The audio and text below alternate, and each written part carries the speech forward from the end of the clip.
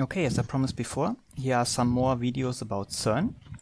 The way on which I'm currently walking is called Route Democrite. He was not only a very famous philosopher, but he also published many publications in physics.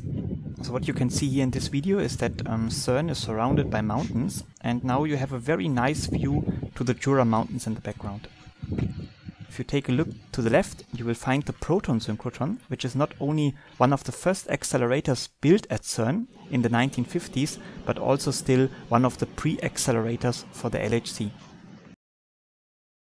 If you go the street upwards, then after some time you find the place where the border passes Cern, the border between Switzerland and France.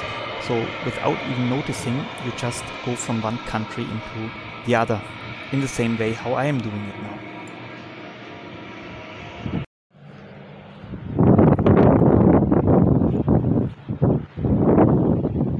Then a few meters more upwards you will find Route Feynman, which is very close to Restaurant 2. Now this is another cafeteria on the French side of Cern. And if you are once here, you should really go there and try their food. It's actually very tasty there. Unfortunately, it is just closed at the moment, so I cannot go inside.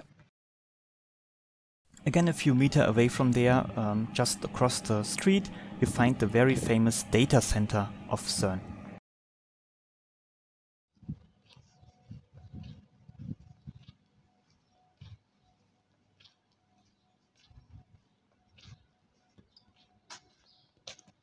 Yeah, and if you go inside, and the entrance doors are usually open 24/7, you find very useful and nice information about the history of Cern, data, and how, for example, the World Wide Web has been developed at Cern.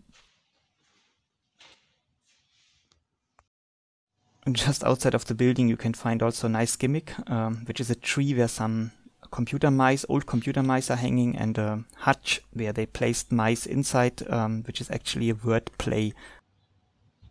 Yeah, and just again a few meters away from there you find the Antimatter factory of Cern, for example with the Antiproton Decelerator, and a lot of nice physics is done there. Unfortunately, one cannot enter there without a dosimeter.